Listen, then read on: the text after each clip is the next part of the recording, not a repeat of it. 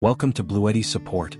Today we'll show you how to enhance your EP500Pro's capacity by connecting it to a battery pack. With its impressive 5,120 watt-hours, the EP500Pro already meets substantial home backup needs, but sometimes you might need even more power. We offer two great expansion batteries for this, the B230 and the B300.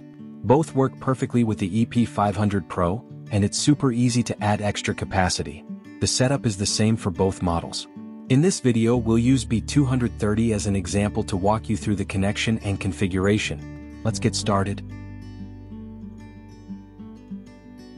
Before you start, grab your B230 and the cables you need, the P090D to MC4 cable and the MC4 to aviation cable. You can find these on our website. Before connecting, ensure the B230 is in good condition. All ports are dry and clear. And most importantly, always set up in a safe environment. Make sure the B230 is powered off. If the indicator on the power button lights up, press and hold the button until the light turns off. Connect the P090D end of this cable to the B230. You should hear a click when it's securely connected. Now connect the MC4 to aviation cable. Match the red PV negative connector from the P090D cable to the red DC1 positive on the MC4 to aviation cable, and the black connector to the black DC1 negative. Plug the aviation connector into the DC input port on the EP500Pro. Make sure the white mark on the connector faces up, and twist the cap clockwise until it's tight.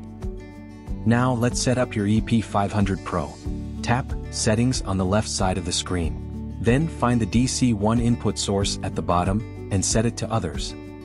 Next, press the power button on the B230 to turn it on. The EP500Pro will now receive power from the battery pack, boosting the total capacity from 5,120 watt-hours to 7,168 watt-hours.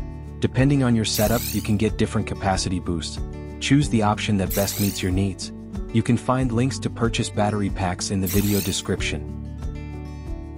Please note that you need to set both DC1 input source and DC2 input source to others when connecting two batteries. For more other power station tips and tricks and etc., head over to our website or check out our video playlist. See you next time.